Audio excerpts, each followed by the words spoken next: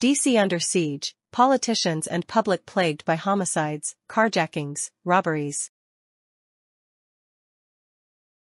Fear grips Washington, D.C., as a relentless wave of violent crime washes over the city.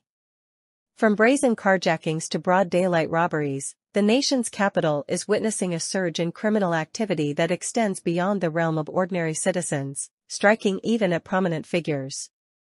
Politicians haven't been spared. Recent incidents targeting high-profile individuals leaving residents shaken and questioning the effectiveness of law enforcement efforts. This disturbing trend isn't limited to isolated events. Homicides are on the rise, casting a dark shadow over neighborhoods and shattering the sense of security once enjoyed by many. The brazen nature of these carjackings and robberies, often occurring in broad daylight, has residents on edge, constantly vigilant and fearful for their safety. The fear extends beyond physical harm, with the psychological impact of this pervasive crime wave taking a toll on the well-being of the community. As the city grapples with this critical issue, residents demand answers and action.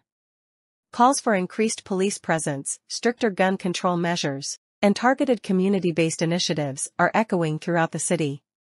Leaders are under pressure to deliver solutions that effectively address the root causes of crime and restore a sense of safety to the streets of Washington, D.C. The question remains, will they be able to quell the rising tide of fear and violence that threatens to engulf the nation's capital?